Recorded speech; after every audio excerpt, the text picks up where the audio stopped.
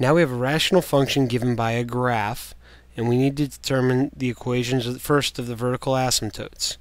Now we can see we have one here at -4, and we have one here at 3.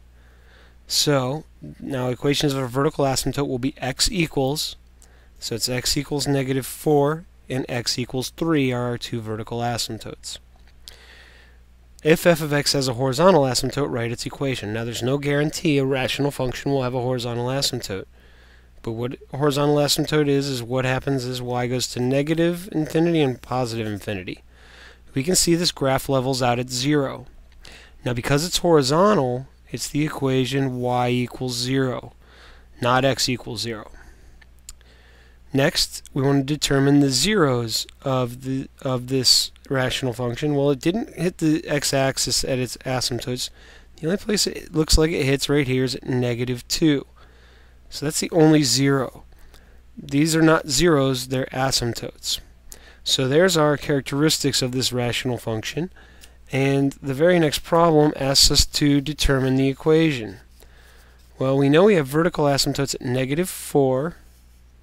So that would mean we'd have x plus 4 as a factor of the denominator, because -4 now makes that 0.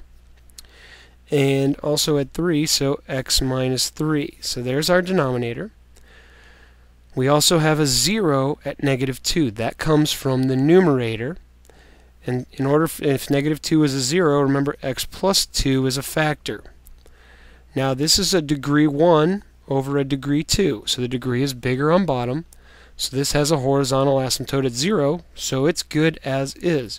So this is a possible function for our rational function. So let's see if any of our answers match. Okay, this has backward signs on all three factors. Backward signs in the denominator.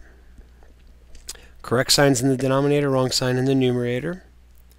Here we have the correct signs in the denominator, correct signs in the numerator, so it has to be D.